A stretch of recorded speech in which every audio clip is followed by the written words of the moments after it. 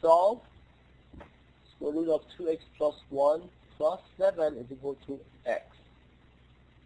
This is slightly different from the one we did earlier. Can somebody tell me what would be the first step here and what's the difference between this one? You will subtract the 7 first. Right, so this one we have to isolate the radical. The other one we did earlier, the radical was already isolated, so we don't have to worry about isolating this. So go ahead and tell me what do we get when we do that. So we have that. So on the left-hand side, we get square root of 2x plus 1 is equal to x minus 7. So what would be the next step? To square both sides. Okay. Now we're going to square both sides again. On the left-hand side, I would get 2x plus 1 because that's square root and square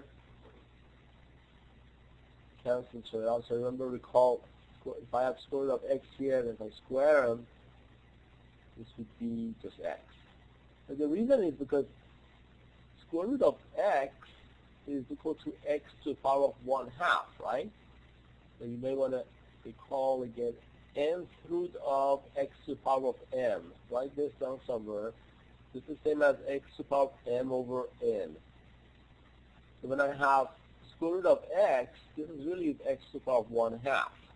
This is the second root and the exponent here is 1. So as you see, if I replace that square root of x with x to the power of 1/2, you can easily see if I square this, and 1/2 and 2 turns to 1, so you end up getting x here. So that's why that square root of square root and 2 kind of cancel each other out, turns to 1. So can somebody tell me what do I get on the right-hand side? I have a minus b squared x, 2 times 7 is 14x, plus 49. So let's move everything to one side of the equation. I'm going to go ahead and subtract minus 2 and subtract 1 from both sides of the equation. So everything goes to the right-hand side. So on the right-hand side, I would get minus 2x minus 1 in addition to what I already have, and the whole thing will be equal to 0. So let's go ahead and write this as x squared. If I combine like terms, again minus 14x minus 2, that adds up to minus 16x. Then here I have 49 plus 1, that gives me plus 48. Okay, can somebody tell me what would be the next step? How do you solve for x? Factor.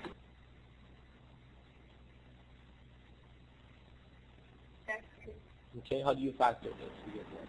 It will be x Here, x here. minus 4 and minus 12.